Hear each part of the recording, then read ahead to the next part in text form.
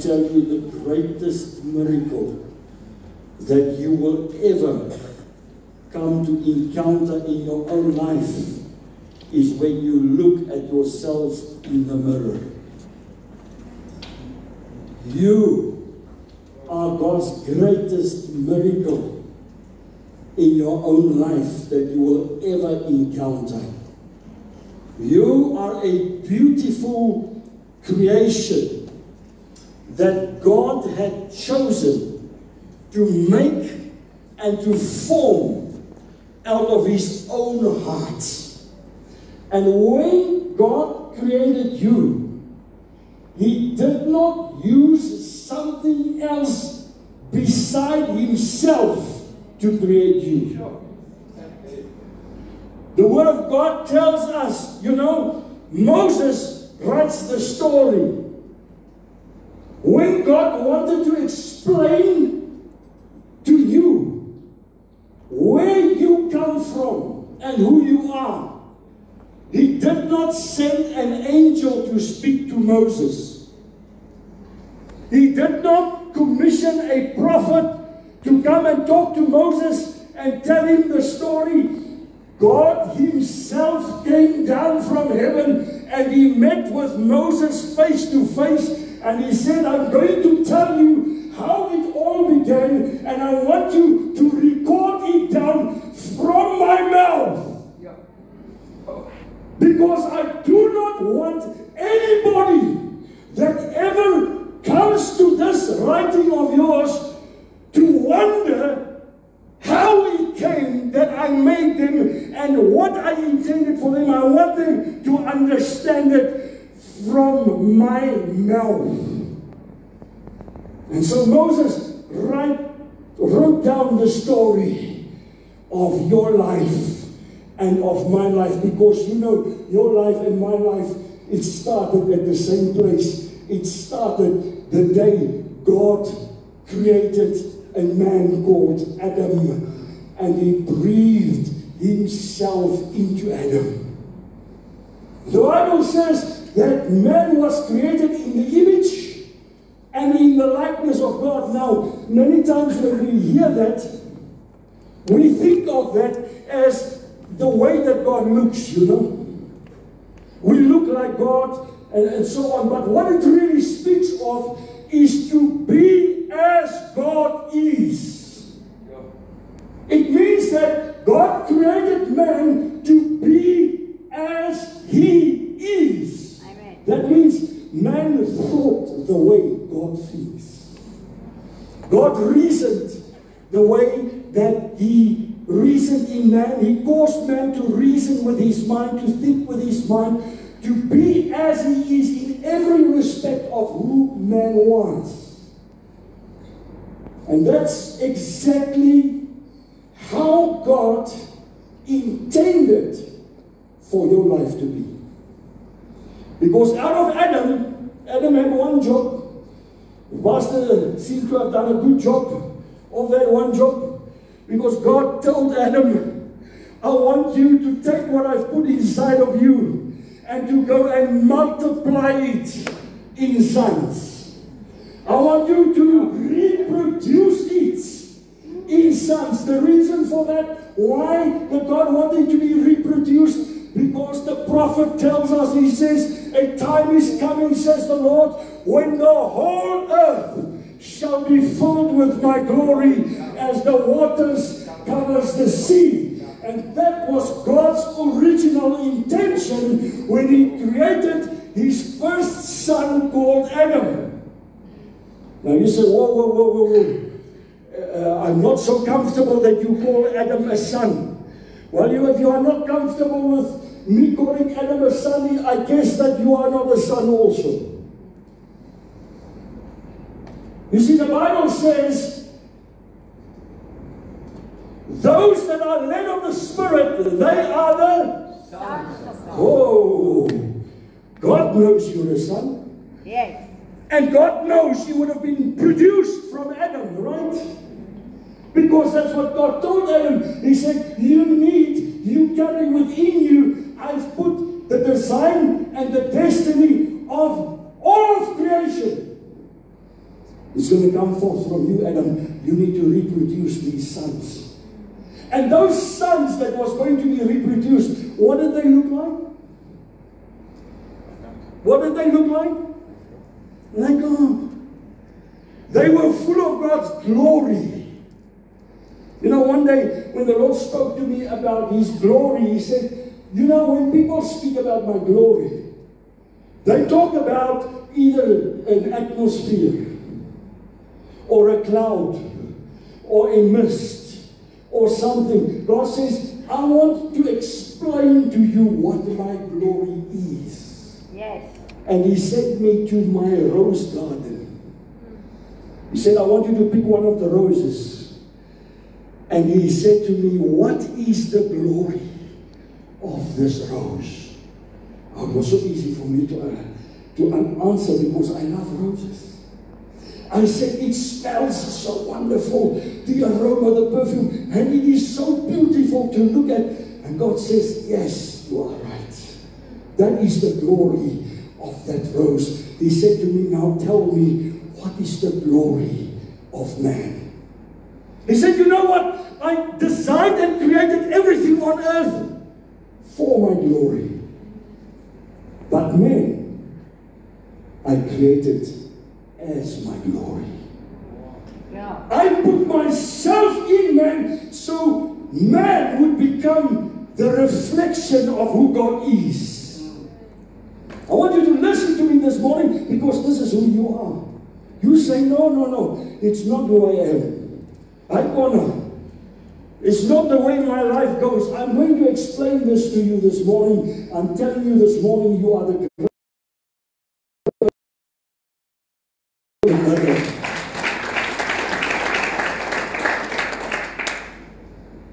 God said to me, that is why the prophet prophesied that verse. Because my plans has not changed. Did you know that God's plans for your life can never change? Circumstances can change, and all sorts of things can change, but God's plans for your life can never change. Amen. They are eternal. That is why Scripture teaches us and says that the gifts of God in your life, who you are, I'm not just talking about ministry gifts, who you are as a gift to this world, who you've been designed to be, who you are as a person, God says it can never be taken back. It is eternal. You as the person God created, He will never draw that back. He will never take that back as a gift from the world. But at some point you've got to understand that you are sent into this world as a gift of God. Amen. Wrapped up in His love to be opened by the world. You have been designed to bring something into the atmosphere, something into the world that would fragrance this earth with God's glory. Yes. And that is what the prophet is crying out for when he says, God says, my plans have not been cancelled. You see, God designed you to be perfect. There was no flaws, nothing in your life was wrong. You looked like God, you sounded like God, you thought like God, you behaved like God, you were just like God is until the day you opened your eyes on earth. That day, everything changed because you came from an eternal place into a place captured in time and space, a natural place. And in that natural place where you arrived, that place has no knowledge of God. That place belongs to a kingdom of darkness. It is governed by a government that works overtime to make sure that you are formed and fashioned according to the ways of this world. So when you open your eyes, you had loving parents, but they may have not known God. When you open your eyes, you went to some institution that started training you in a religious mindset. So you started believing certain things. You started living in a certain way. Your circumstances shaped your life. Some people are born in abusive homes, and so their whole future is shaped by their experience. Their whole identity is formed out of what they experience in their environment and in a place called earth that is separate from who they really are. And so maybe today you are telling me, I do not know that man you are talking about, that perfect man. I cannot today say, I can identify what you are saying. You are talking about how God made me, but my life is different. And I want to tell you the story because you see, a thief came along. What does a thief do? He steals. He plunders. He kills. He destroys. And a thief came along your life journey. That thief stole you away from God's plan. Listen very carefully.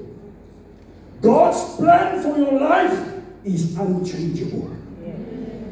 It is eternal. It is settled. It is who you are. But a thief came along and stole you away from God's plan and introduced you into a life you were never designed to live, in a place you were never supposed to know. You were not designed to survive a sinful world. That's not what God intended. You were supposed to be born in Eden. But the devil introduced you into a system in a world that you were not designed for. That you would not be able to cope in, and he would come and he would enforce his ways, his laws, his government upon your life and cause you to start living a life God never dreamed for you to live. And here's the problem. That life is full of hardship. It is full of sorrow.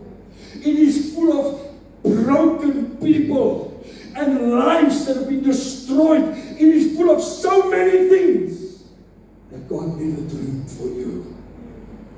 And in that life, we find people crying out to God, saying, Father, where are you? God, where are you in my life? Where are you in my circumstances? Look at my children. Look at my home. Look at my finances. Look at everything in my life. I am sick. Things are against me. Where is God? And I want to tell you, God is where He's always been. Yes. And His plan is not changed for your life. He planned a perfect life for you. A life overflowing with His goodness. You know, if you go read the book of Ephesians chapter 1, I have it this morning, but I don't want to confuse the guys there. I'm going to leave it. But if you read Ephesians 1 verse 4, it's going to tell you that God predestined your life. Now what does that mean? Well, if you look at the word, it has got two parts to it. It has got a destination, and attached to that word is the word pre, P-R-E, which means before. Before you reach your destination, before you arrive, that is pre. God predestined you. In other words, before you arrived on this planet, God had already made you and planned you and destined your life the way that He intended for you to live. And you know what? If you follow that verse, it ends in saying that all of this was done in love. Which means God designed your entire life, planned you, purposed you, and all of that He did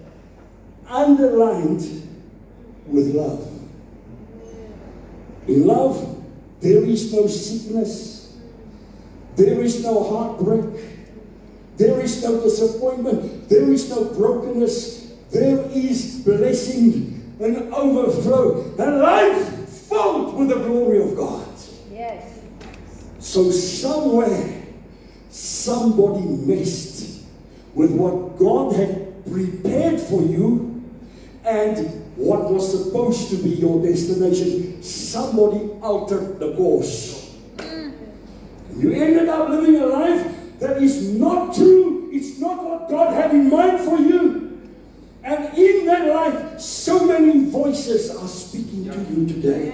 Yes. And you know, today, you can be a child of God, and I'm telling you, if you don't understand this truth, those voices from the past will still be speaking to you. If you grew up in a house where you were abused or things did not go right or you weren't treated right, those voices, even after receiving Jesus, if you don't understand how to conquer that thing, those voices will still speak to you and keep you down. Yes. Keep you broken, keep you crippled. I've got good news for you today. God's plans has not changed for you. You know, the moment Adam put you in that position, all right, let me give you a chance. The moment Adam put you in that position, because you see, you didn't ask for it, but he put all of us in that position. When he chose wrong, all of our choices were going to be wrong. He chose for everybody. From that moment on, God started working on a plan. Yes. To get you back on track with what your destination should be. Yes.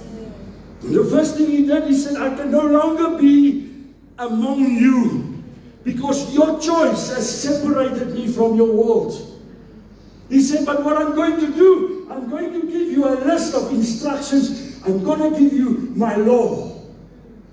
Because if this is in your midst, at least you will be able to cope with this for the moment and follow these instructions, which will give you kind of like a guideline as to how I intended for you to live. Yes. And you can follow this law, and this law will have a duration of time. It will serve you so long as I am not with you. It will replace my presence among you. And so time went on, and for some time the law served its purpose. Until in the fullness of time, God sent his Son, born of a woman. And Jesus arrived, and you know, when Jesus arrived, he first arrived as a child. But inside of the child was a son. Inside of the child was a destiny. Inside of the child was a dream. And so the day he stood in the Jordan, and the heavens opened, and God declared him his son. The son came out of the child, and from that moment Jesus entered his destiny on earth as the Son of God. Everything changed. Yes. But the Son was not the end of God's plan. He was a part of God's plan. Jesus came for a very specific season and for a very specific reason, because God's business was still with you. God's business was still to try and find a way of redeeming you back. Now I want to tell you something that you will never forget this. God never begins anything before he's not completed everything. Wow. You see, when Jesus came and died on earth, he was manifesting something that had already happened in eternity. Yes.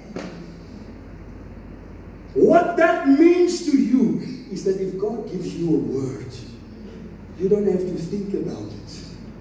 Because the reason why he's giving you the word is already completed what is producing in the world now. It already exists. It's finalized. So when Jesus came, He'd already died on the cross before the world was ever made, before you were ever made. And the Scripture tells us this, that all things were predestined inside of Him and prepared in Him. So what had happened? God said, now go and do it, my son. So He came down and He went through His life, served His time on earth, demonstrated to us what it means to be a son of God. He was your mirror. He was the way that you could see what does a man, what does a son look clothed in flesh that radiates the glory of God. What kind of things will happen? My God, if he needs money, they confront him and say, pay your taxes right now. He's got nothing in his pockets. He tells Peter, go put a hook in the ocean, my brother. He says, just wait, man. Peter, drop a line. But just drop it around the corner there by that pier. The fish is already waiting. That fish, that morning, God said to that fish, my son is going to need that coin. Go and swim there by the Caesar's place. And you know he's taking a bath and there's a coin falling out of his pocket. Pick the coin up, go wait there by the harbor. When the hook comes, grab the hook. They need the money.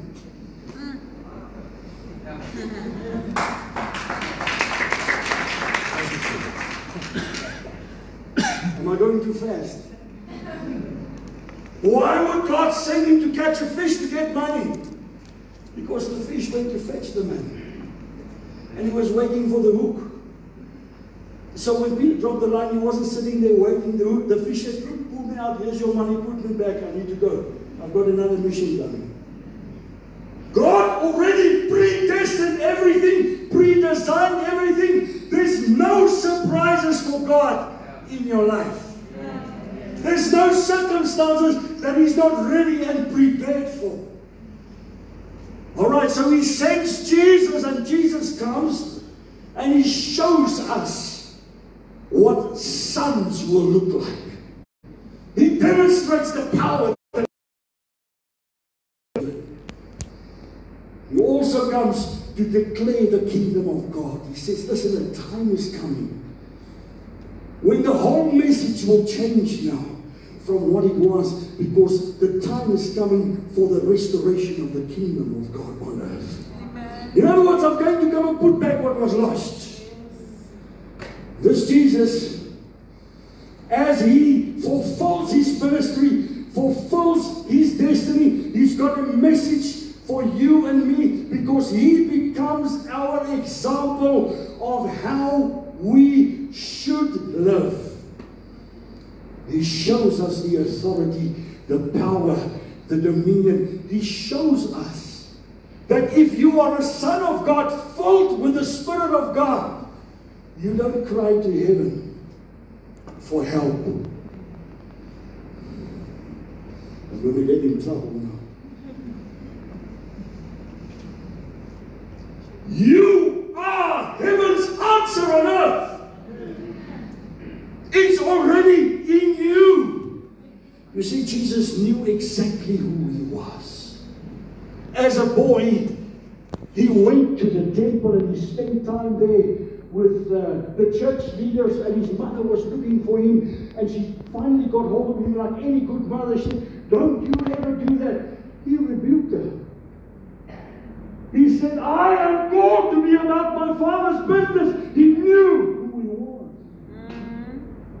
He did not wander. And because He knew who He was, in His whole life you see Him demonstrating God. Because why? My Father and I am one. My Father and I am one. Jesus demonstrates the power and the life of God. You know why? Because there's no more separation between them. The reason why we battle through life and struggle through life, the reason why we are fighting from a lower place, is because we've not come to a place where we and the Father have become one. Nobody has taught us this. Nobody has brought us there. We've got the professions and the confessions. We proclaim these things, but we don't manifest them.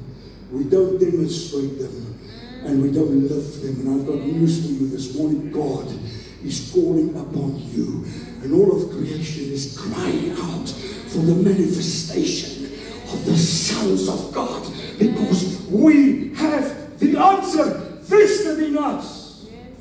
We carry what the Father wants to produce on earth.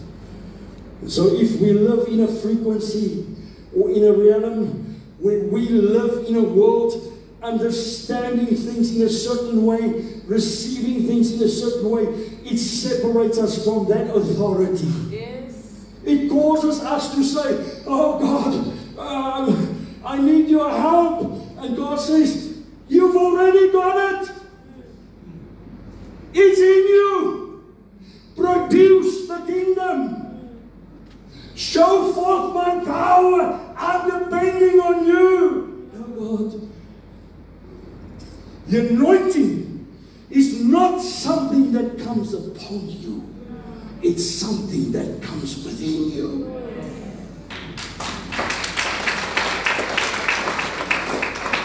And the measure of anointing in your life, the measure of the manifestation of the glory of God in your life is a direct result of where you walk in revelation with God. Yes. You see, you can't produce more than what you know about yourself. You can't produce more than what you know about God. I'm not talking about knowing here. You can go to Bible school. You can take all the exams. You can know everything. I'm talking about an inner knowledge that comes to a living impartation that becomes an experience and a demonstration. That's what I'm talking about. We should not pray for the sick. Jesus never prayed for the sick. He healed the sick. You've got authority over sickness. You've got authority over demons. You don't talk to them. You don't converse with them. You don't argue with them. What should happen is if they come into your presence, they should start responding. That's what happened with Jesus. When he put his foot at Gadara, what happened? The demons started crying out. Why? Because here was the Son of God with all of the authority of heaven in him. Let me tell you something. Jesus came to lead many sons back to glory. Amen. You and I are called to live his life on earth. You and I are supposed to demonstrate. Listen, what is a witness? We've got it all so wrong. I'm going to witness of Jesus. So it means I've got to tell everybody on the street, do you know Jesus? Let's pray. Do you know Jesus? I want to tell you about Jesus. Witnessing, as God is saying, become a living epistle. Become my power and my life expressed through yours. Witness to the fact that I'm alive in you. Witness to the fact that you're a son. Witness to the fact that it's a kingdom beyond the domain of this world, and that if you dwell in that kingdom, you have the authority of the Almighty God vested in you. You don't have to cry for it. It's already in you. So God sent his Son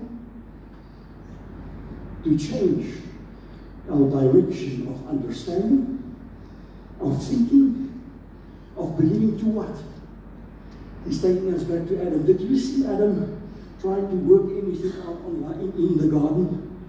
Did you see him making plans and he had to work things out? Everything happened by automation. Adam knew exactly what he was supposed to do. God said, name the animals. Why? Because God designed him with his potential in him. And God is calling you and me back through the cross. He said, I want to take you back there. I want to take you back to who you are. I want you to live the life. I want you to be who you really are. Because you see, your whole life, they've lied to you. Your whole life, you were told that you are bad. God does not make bad people. Circumstances changes people. People have called you everything under the sun. God has never called you that. He's called you a son. Maybe this morning, your way has been lost because a deceiver and a thief came into your life and changed your direction, and it's causing you now to live in a place where you don't experience what you read in the Bible. I want to tell you, 90% of Christians do not experience what they read in the Bible. They confess it, and they possess it, and they prophesy it, and they do all those things, but in their real living, it doesn't work that way. Because for it to work, you've got to understand who you are. You've got to understand who God originally designed you to be, what He put inside of you, who you are. You are not just another feeble little Christian. You are the reflection of His glory on earth. You are His hope in this world. You are His witness in this world. And so no matter what God designed you to do, whether you work for somebody, I'm telling you, there's an anointing in your life that will cause you to outwork everybody else. Amen. If you're a business person, there are keys in you that's going to unlock doors in the business world that others can't see. Amen. No matter what God called you for, you're an artist. Every painting you will ever paint was designed in you before you ever came on this planet. Yeah. If you're a poet, every poem you will ever write was written in you before you ever drew your first breath on earth. It's about finding your destiny. It's about being realigned through Jesus. And this morning what I want to tell you, it's not about giving your heart to Jesus, because everybody gives their heart to Jesus. They come and sit in church. Every Sunday, they clap hands. They until we leave the door. Then the real war starts. Then the real battle starts. Then the tire meets the tar. And things in our lives go another way than we would like them to go, because God never intended for you to live your life in your power. You were designed to demonstrate His power.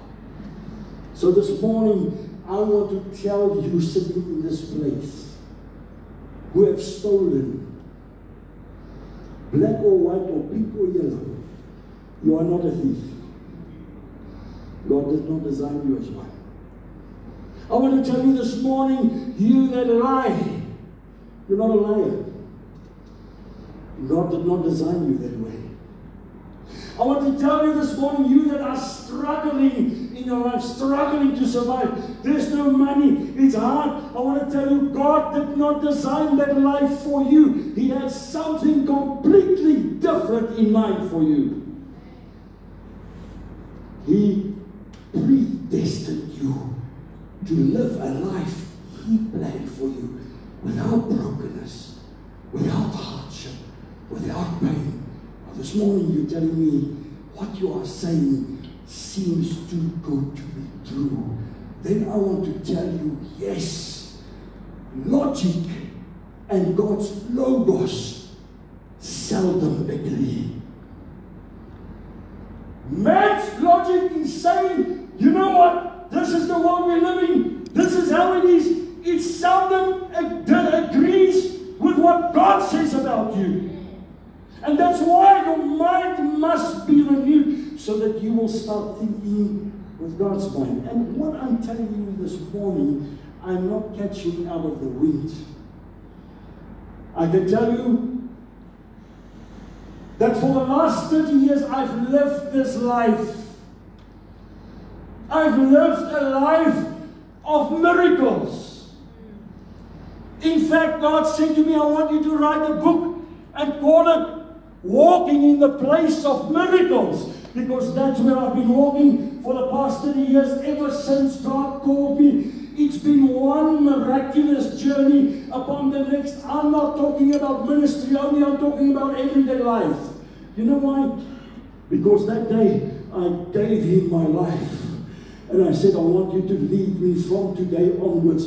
And I want your plan. I don't want to hear what other people have got to say. Lord, I don't want to go to Bible school. I'm sorry, I'm not knocking Bible school this morning. Please understand me right. There is a good place for it and a need. In my life, I wanted to hear God. I wanted to understand God. Not from the principle of what others would teach me. I wanted Him to reveal Himself in me. And I tell you something, we come through a journey of seeing the miraculous and the marvelous for the last 30 years. In fact, I am a sign and I am a wonder this morning. And I am that because God could lead me and teach me and educate me by His Spirit and put inside of me a vision and an understanding of His ways. This morning, God wants to do exactly the same for you. He knows who you are. He knows what He planned for you. All that you need to do is realign yourself with Him. And Jesus made it possible. You see, we understand salvation as a life-changing experience, and it is. Because it is the door into a new life. But you know what? Once you step through the door, the life still waits for you to live.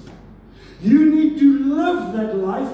You need to press into that life. Most importantly, you need to give yourself to that life. It's a surrender. It's a willing giving of myself to say, Father, take me on the wings of your Spirit. Unfold your destiny, your plan, who you dreamed me to be, what I was supposed to do. Let me have the imprint and the impact of heaven on earth for the time that I'm here.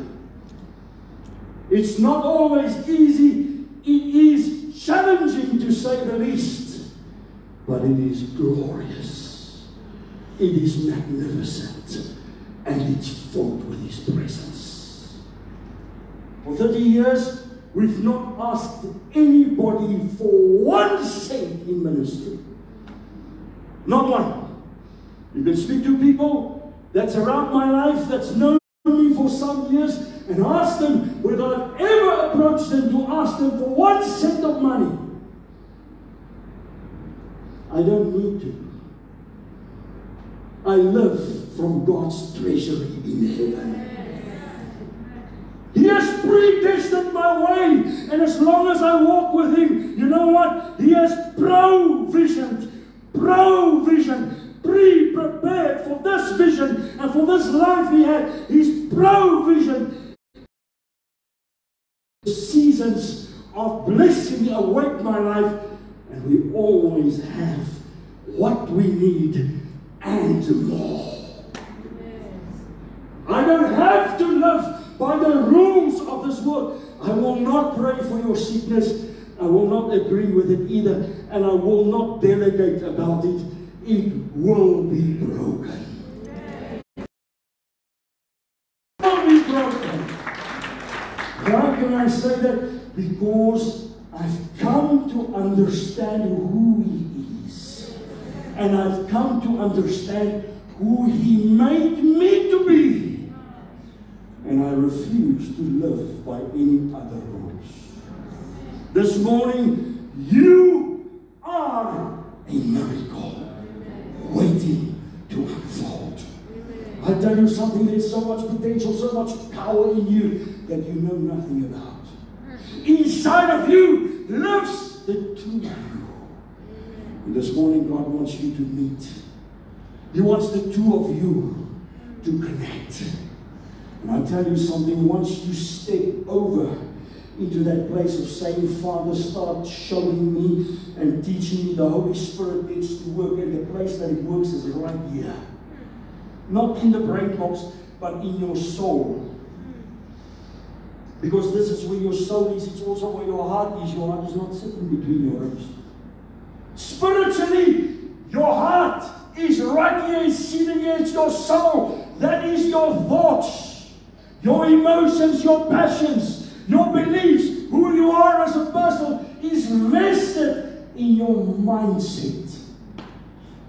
That's why the Bible says, as a man thinks his heart so easy, you can't be more than who you know yourself to be and what you've accepted about yourself to be.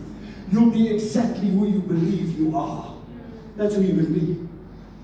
And that's why you need a fresh revelation from God, so that you understand, while you're waiting for revival to come, it's never going to come. Because you carry the potential of God. You are the answer. You are the revival. Release it if it's in your heart. Step into that dimension of understanding that God has sent me. I'm burdened for revival. That means I am His revivalist. He did not birth this in my heart for me to keep crying to heaven. Do you see that? Don't die waiting. You know how many people are dying waiting for God, while God is waiting on them. Oh Lord, we want the revival, send the revival. Be the revival. Yes. Do whatever it takes. If it means you must lock yourself away for 5 months or 6 months, then you lock yourself away with God and find out what He's put in you. And when you come out of that place, I'm telling you, demons will tremble. And I'm talking from experience, because there's been times in my life that the Lord locked me away for 5 months. 5 months in God's presence. 5 months, day and night. I tell you something. When you come out of there, you don't wonder what's going to happen. You know. Because He's birthed it in you. And now He can release it through you. You'll never be greater than what you've discovered about yourself in God. And that's why you can never settle on anything that you know about God. And although I love Bible school and I love the Bible, it can be very dangerous, because it draws truths about God. It sets certain things in place for us to believe. And I want to tell you this morning, there's not a Bible school, there's not a teacher, there's not a prophet, there's not an apostle that fully knows God. We are on a journey of ever unfolding truth about ourselves and about Him and about His kingdom. So what you hold today as to be true, be careful what God shows you tomorrow. Because you may just find that what you were ready to die for was not the ultimate truth. There's actually a revelation beyond that. We have to live in a place where we keep discovering in God. We have never been called to stagnate. We are kingdom pioneers. We are people walking in new dimensions of ever-increasing glory, and the revelations of God never stop. And you know what revelation comes for? It's not there to swell your head. It's there so that you may come and become the revelation that you see and hear. That's the purpose. It's for you to change. This morning, you to let go of the broken life and to allow Jesus to bring you into a reconciled life, to bring you back to who God knows you really are, whether you are Christian or non-Christian. This morning you've got to challenge yourself and say, Holy Spirit, I need you to show me clearly where I am and what I need to do. Because a lot of the problems that you have, you were never designed or destined to partake in. They've been placed upon you, not by God. Let's close our eyes this morning. Time has caught up with us. Dear Father, I pray for every life this morning, and I pray for the impartation of your word this morning. I pray for the power of the Holy Spirit to produce this word in every life. Father, I pray right now, impart by your Spirit, impart by your life, impart right now in Jesus' name. Lord, I pray for every life this morning that's lived on a false frequency, that's lived in a way that you never designed or destined for your children. May you, Holy Spirit, enlighten the eyes of their hearts and understanding this morning to see who you see them as. And by your grace, step upon step and line upon line, lead them back to your original plan and the original beauty that you had in mind for them. I pray this in the wonderful name of Jesus. Before we close today, if you want, you can lift your hand and I'll do a special prayer with you. If you want, while all eyes are closed, you say, just pray for me today. I know my life is not the way God wanted it to be, and I want it changed. And maybe you've never asked Jesus to come into your life. Then today I want to give him my life and ask him to come in, because I want the life God planned for me. This is what I want. Maybe you are a Christian and you know this morning, Father, you are speaking directly to me. Then lift your hand. Don't be ashamed. Thank you, Lord. Thank you. Father, you see every hand raised, and it represents hearts this morning. I pray right now, Lord Jesus, that you enter every one of these lives. As people now lift their hands in repentance to say, Lord, I want you. I don't want this old life. Receive them this morning. Holy Spirit, come. Walk into those lives and become the light of life in them. Change their journey. Change their stars this morning. Change their destiny this morning. Realign them with your purpose and with your love. I pray for healing in every heart and every life and every home. The people today experience a turnaround in their life. In Jesus' mighty name. I want you, where you are, just to ask him and say, Jesus, I give my life to you today. Come into my life and let me experience your life in me. Thank you for forgiving my sins. Thank you that you are my sacrifice, that I may be free. In Jesus' name. Father, thank you for receiving me. Thank you that today you come into my life and you begin speaking in me, and you make me so hungry for your word that I cannot put it down, that I will eat it. And as I eat it with my spirit, I will be changed, and my life will be changed. In Jesus' name, amen. May I just ask this morning, who is sick here? Can you show me? Is there somebody specifically that came for healing? Nobody. God bless you. Thank you, Pastor.